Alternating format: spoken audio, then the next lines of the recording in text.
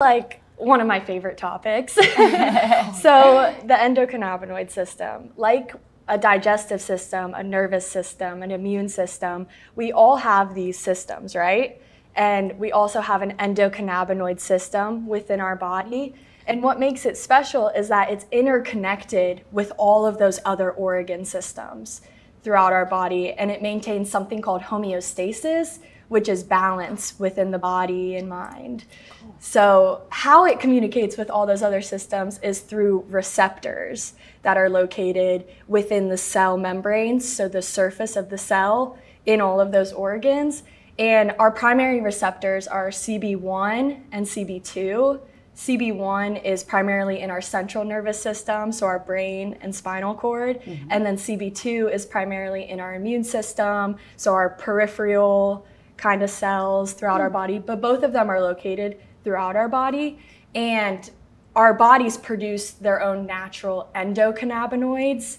So they're these molecules that interact with those receptors to bring balance, well-being, feelings of happiness, and just overall centered calmness. And one of those is called Anadamide, which is actually nicknamed the bliss molecule, which is pretty cool. And so we have this system that interacts with these molecules, but they also interact with phytocannabinoids, which are found in the cannabis plant.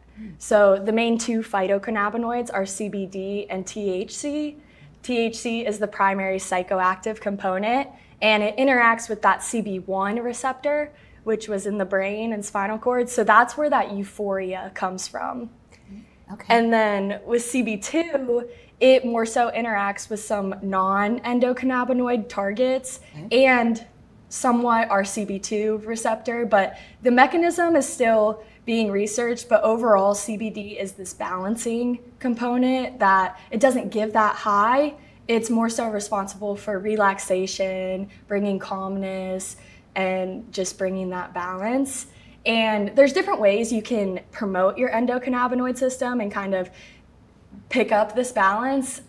Exercise is one. So exercise kind of increases the natural endocannabinoids occurring in our body. And have you ever heard of runner's high? Yes. So people normally say that's endorphins giving that effect. It's actually endocannabinoids. It's that anandamide molecule that's giving that runner's high when you reach a certain intensity and volume of workout. For sure. Yeah, so exercise one, diet is another. So consuming healthy fatty foods like that have omega-3s and omega-6s, so fish, nuts, hemp seed, walnuts, those things help to raise your endocannabinoid levels. And then the last would be cannabis. So because of those phytocannabinoids that occur in cannabis, when you use cannabis products, they interact with your endocannabinoid system, and depending on the molecule, it'll give a certain effect. So